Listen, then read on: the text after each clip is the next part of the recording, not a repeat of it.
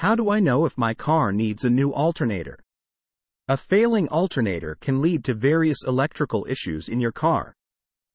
Here are some common signs that might indicate your car needs a new alternator. Warning light.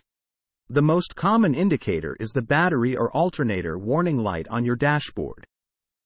If this light stays illuminated, it's a clear sign that there's an issue with your charging system. Dimming lights. If your headlights, interior lights, or dashboard lights are noticeably dimming while you're driving, it could be due to a weakening alternator. Battery issues. If your battery keeps dying or struggles to hold a charge, it might not be getting properly recharged by the alternator. Strange noises. A failing alternator can produce a variety of noises, such as a whining sound, grinding, or rattling. These noises can occur due to worn-out bearings or a failing internal component. Electrical problems. Malfunctions in your car's electrical systems, such as power windows moving slowly or erratically, can be caused by a weak alternator. Dashboard warning lights.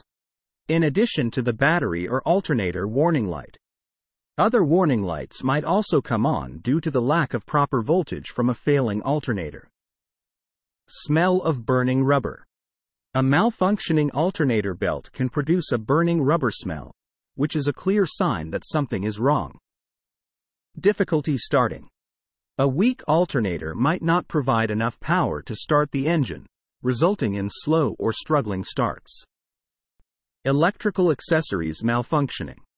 If your radio, air conditioning, or other electrical accessories are behaving erratically, it could be a sign of alternator trouble. Voltage reading. If you have a voltmeter, you can check the voltage at the battery terminals while the engine is running. A healthy alternator should provide around 13.5 to 14.5 volts. If you notice any of these signs, it's recommended to have your car inspected by a professional mechanic. They can diagnose the issue accurately and determine whether the alternator needs to be replaced. Keep in mind that while these signs are indicative of alternator problems, they could also be caused by other issues.